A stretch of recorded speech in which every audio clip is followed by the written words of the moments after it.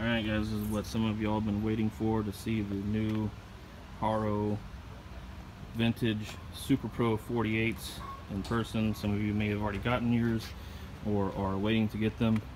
This is a quick up close so you can take a peek at these wheels, see what's going on with them. This is the front.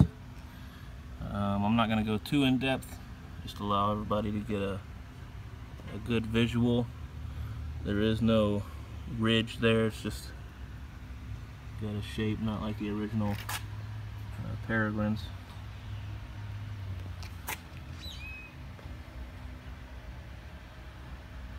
Just to kind of give you an idea of what these wheels look like. Some of us may never see them up close or get an opportunity to get a good in-depth look. I'm also going to go over some of the imperfections that are on these wheels that, you know what, who cares, whatever, they are what they are. So first off, these are the fronts. One thing you'll notice is that if you're gonna run pegs, these are really not going to be long enough to get a lot of meat on there. The other thing is, for those of you who are going to be putting these on the older Haros, these 3/8 axles are not slotted to fit, so be aware. The other thing is right here where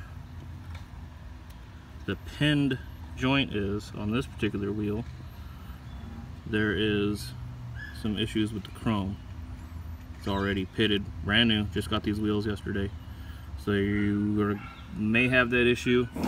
Also on the hubs, these are not stickers. I guess what John Bolgen says, these are water transfers, so they're delicate, they're gonna have marks. This one has some marks right there and marks right there.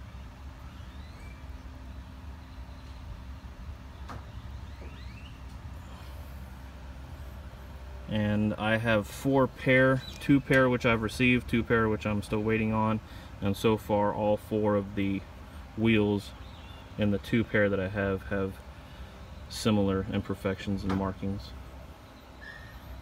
They are double wall.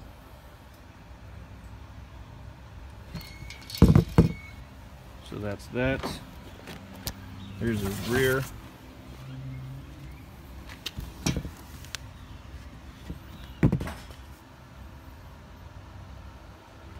Nice chrome overall,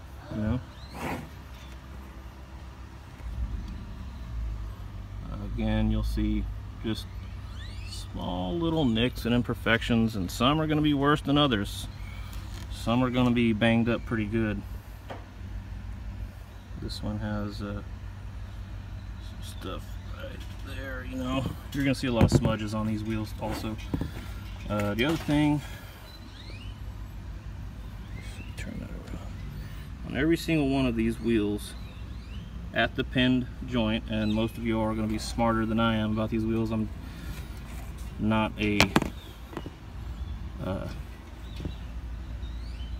not a super knowledgeable person about these old wheels, but little issues right there at that joint, where the chrome might give you some problems, but who cares. Some of you are going to be taking these wheels and putting them on bikes to put them away or to show them or whatever the deal is. Well, that's not where any of these wheels are going to go. I've got 4 pair, and all 4 pair are going to get ridden. They're going to get stood on. 3 pair are going on to the 86 Haro frame and fork kits that Haro put out a while back. As a matter of fact, one of them might be going on this one, which is my built bike, and I'll talk more about that bike some other time. But there you go, the new Haro Vintage Super Pro 48s, and that's what you might be getting.